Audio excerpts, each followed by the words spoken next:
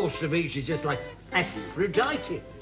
Who? Well, Venus, the love goddess, you know that. Oh, yes. She floated in from the sea on a shell, rose from the waves. Well, this one had a champagne bottle with it. Yes, and where did Aphrodite come from? Not 20 miles along the coast. Well, why 20? Well, that boat couldn't have come any further. Young lady. She's got a hell of a hangover, but I think she'll be all right. Has she told you anything? Yes, she's English. Well, that's all. That's all.